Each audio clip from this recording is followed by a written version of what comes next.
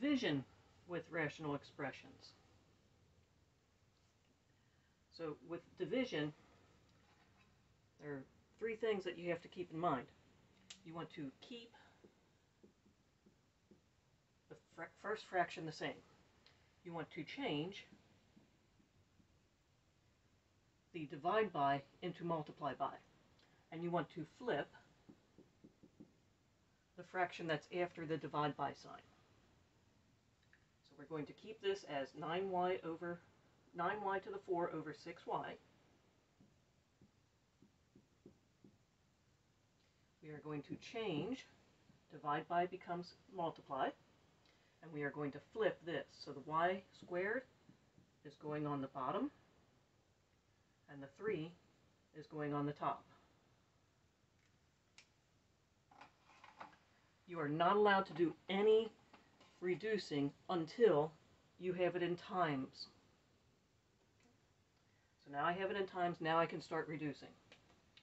I see the 9 and the 6. I'm going to cancel them out. That becomes a 3, that becomes a 2. I see the y on the bottom here. I'm going to cancel that, and I'm going to subtract 1 from there.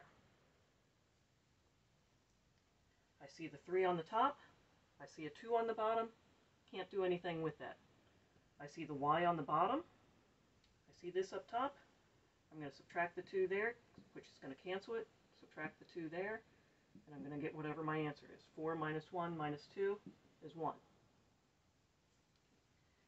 Now I'm going to multiply on the top, and I'm going to multiply on the bottom. So I have 3 times y to the 1 times 3 over 2, canceled, canceled, just 2. So my answer here is going to be 9y over 2. So that I have the 3 times 3 makes the 9, the y to the 1, don't need to write the 1, and the 2 on the bottom. Looking at the next problem. Again, we have a division, no canceling yet. We have to flip and change first. So I'm going to keep this the same. 7a squared b over 3ab squared. Change that, now times, and flip this. So the 14ab goes to the top. The 21a squared b squared goes to the bottom. It was on the top, now it's on the bottom.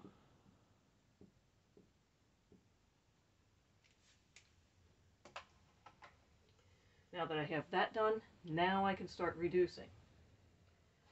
So I'm going to look at the first fraction only, and I'm going to look to see what can I reduce here. I can, 7 and 3, can't do anything. The a, I can subtract that understood 1 from there, canceling out there. Subtract the understood 1 from there, canceling that one out. So I have 7a over 3b times, looking over at this, I see 14 and 21. Both can be divided by 7. So that is giving me 2 and 3. I see my a squared, cancel that out, subtract the 1 there. B squared, cancel that out, subtract the 1 there. So on the top I have the 2. The a is canceled, the b is canceled. On the bottom I have a 3. A to the 2 minus 1. So that's just a to the 1. B to the 2 minus 1. So that's b to the understood 1. Almost done, but not quite. Is there anything else I can cancel here? 7, 3, 7, 3, nope. 2, 3, nope. A, yes. So that a and that a go away. Letters, the only letters left are on the same side of the fraction bar, so they have to stay there. So now I multiply the top. 7 times 2 is 14. Multiply the bottom. 3 times 3 is 9. B times B is B squared. And there's that answer.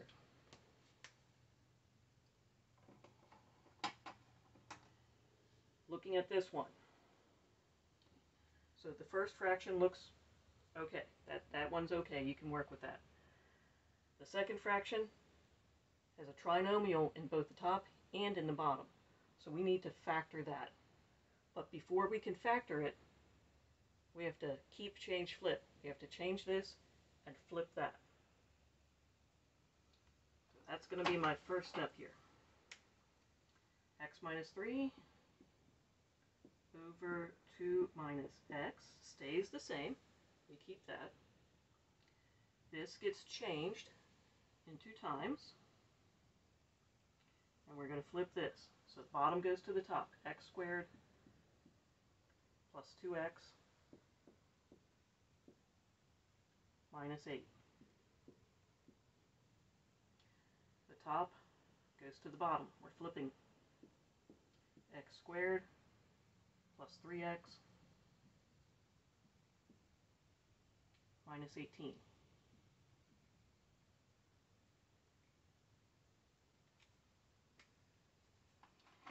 Now that I've done that, now I'm allowed to look for things to cancel, which means I have to factor that apart. So I need more room.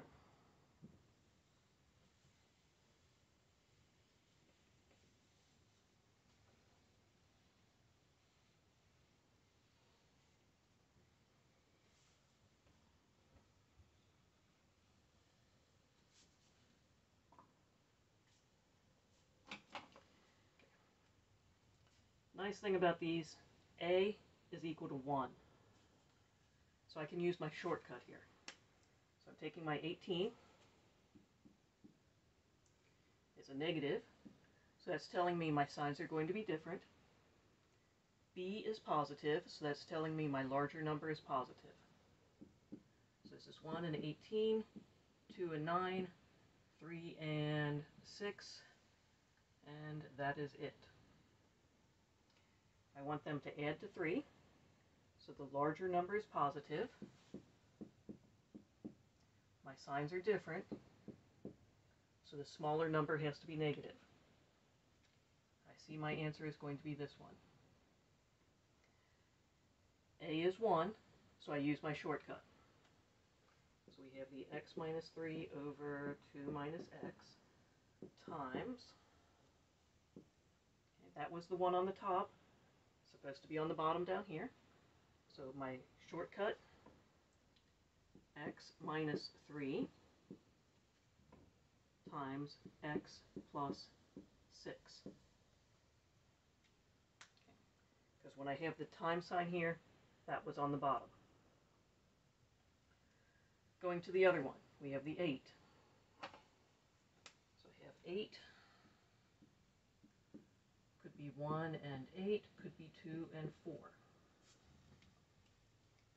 It's negative, so my signs are different. B is positive, so my larger number is positive.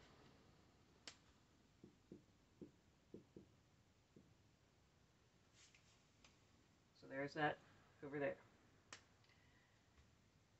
A is equal to 1 in all of these, so I use my shortcut. X minus 2 comes from that 2 right there, times x plus 4, coming from that 4 right there. Let's get rid of the scratch work.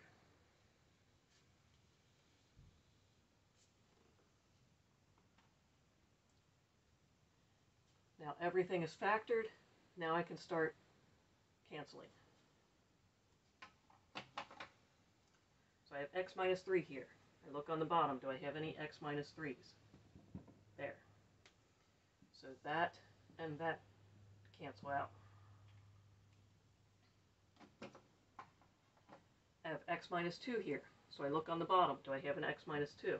No and no. This one, though, kind of close. Maybe I can do something to make it x minus 2. So if I take negative 1 and I multiply it by 2 minus x, distribute that in, that gives me negative 2 plus x, and then I use my commutative property, that becomes x minus 2. Well, now look at this compared to that. They are the same thing. So what I need to do here is I need to change this. I'm going to erase it. I'm going to make this negative 1 times x minus 2. I have to have the negative 1 there, because I have my negative 1 times negative 1 equals positive 1.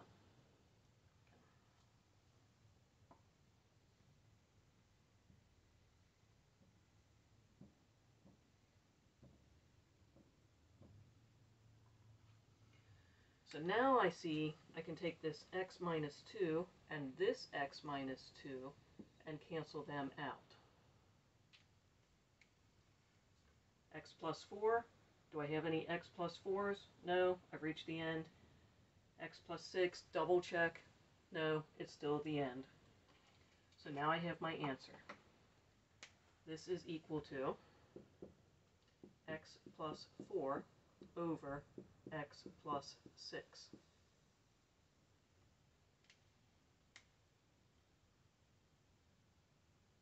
So now I'm going to go down to that one.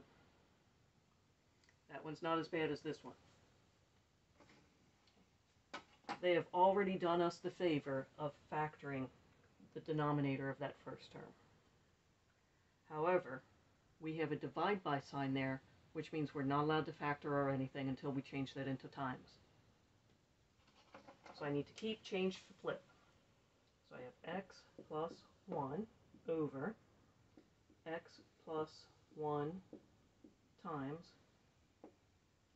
2x plus 3 times, flip this.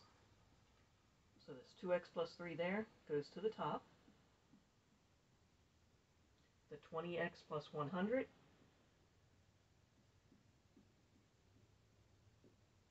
goes to the bottom. So that is just upside down from where it was. Now that I have a time sign, now I'm allowed to start canceling out. So I'm going to do that right away. I see the x plus 1 and the x plus 1. That's gone. I'm going to just put a 1 there as a placeholder. Multiply the 1 and it doesn't change anything. I see the 2x plus 3 here. And I see the 2x plus 3 there. I'm going to cancel them out. And what do you know? I've canceled everything on the top out. So my answer is just going to be 1 over 20x plus 100.